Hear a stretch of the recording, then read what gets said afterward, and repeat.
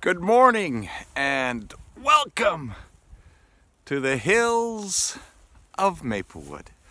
My friends, as always, it is a delight of mine to come to you on these occasions in these places that I hold so dear, and I hope that you enjoy these moments.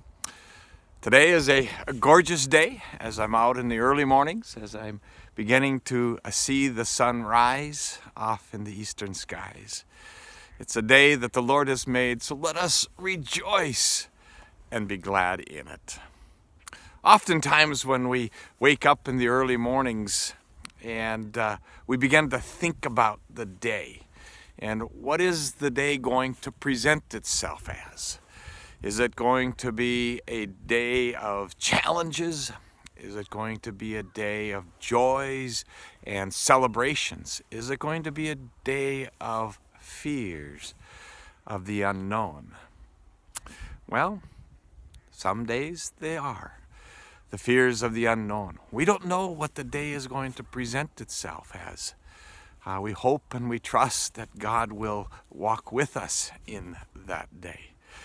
But with that in mind, I thought to myself, what if we are fearful of the unknown, of this new day that the Lord has made?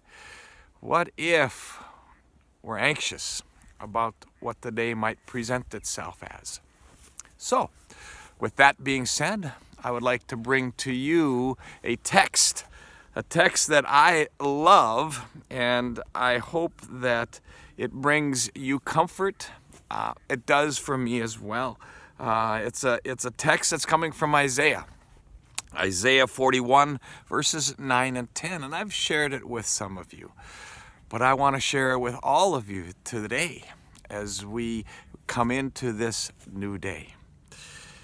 And it reads like this: You, whom I took from the ends of the earth, and called from its furthest corner, saying to you, You are my servant.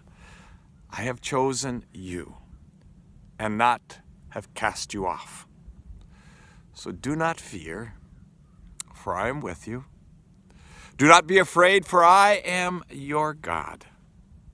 I will strengthen you, and I will help you, and I will uphold you with my victorious right hand. So whatever the day presents itself as to you this day, go with the confidence and knowing that God has chosen you. You are a servant of His, and that He will be with you.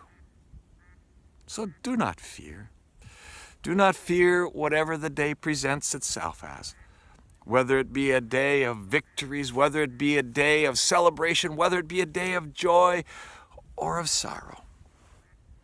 May it be a day that we rejoice and celebrate in the Lord, for He has chosen us, so we need not be afraid. So my friends, as we go out into this new day that God has blessed us with, let us go with the faith and the hope and the confidence in our Lord and Savior Jesus Christ. Blessings to you, my friends, this day from the Hills of Maplewood.